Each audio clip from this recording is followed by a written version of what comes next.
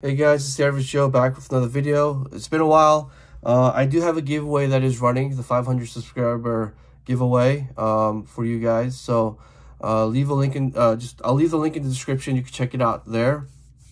So this is Nomad's Rugged Case for the iPhone 14 Pro Max.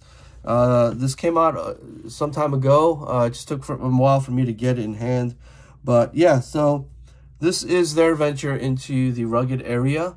A lot of Pelican, OtterBox, UAG, and a bunch of the other bigger names have dominated that space for a while. But Nomad came out with their own type of rugged case.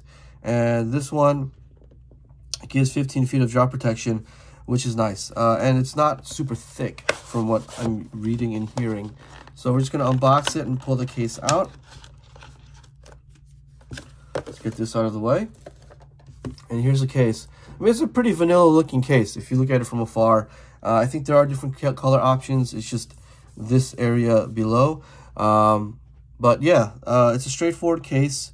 On the inside, there is a felt lining. And then on the corners and on the sides, you'll see the air pockets to kind of disperse the shock if the phone does drop. And then they have raised corners like here to make sure that the back plate isn't scratched easily. Let's put the phone in. If you find my videos helpful, please consider subscribing, hitting that like and hitting the like button on this video if you like this, and leave a comment below. What is your favorite Nomad case of all time? So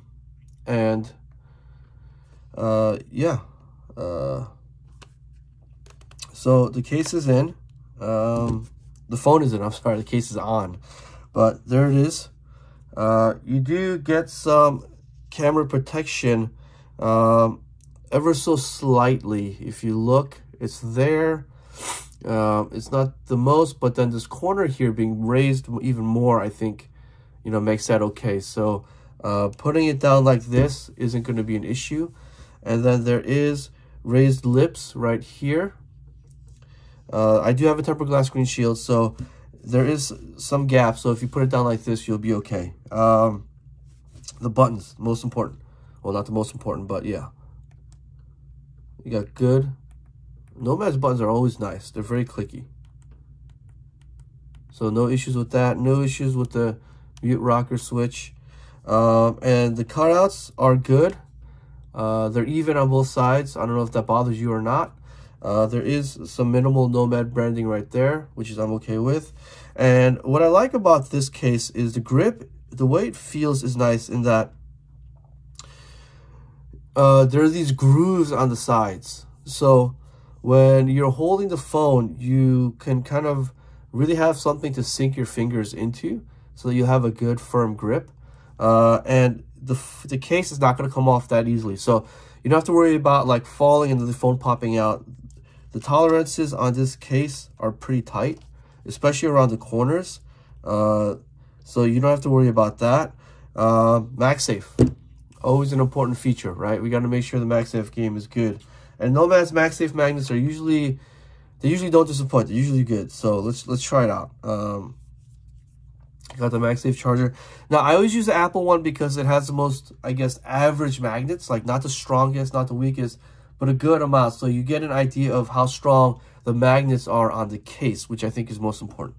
So, okay, picks it up, and okay, it's not charging. Oh, I think my dock is turned off, but anyway, let's check the magnet strength. Sorry, I just dropped my mouse, but okay, you're not gonna have any issues with this on a vertical dock or a car mount, MagSafe car mount thing either, so you don't have to worry about that. That's amazing. So this is the Nomad Rugged Case. Again, I'll have it linked below. If you could use my affiliate links down below to purchase this case, it would really help me out a lot. I hope you found this video helpful in making your purchase decision on this case. So again, thanks for checking out this video. Thanks for stopping by. Have a good one.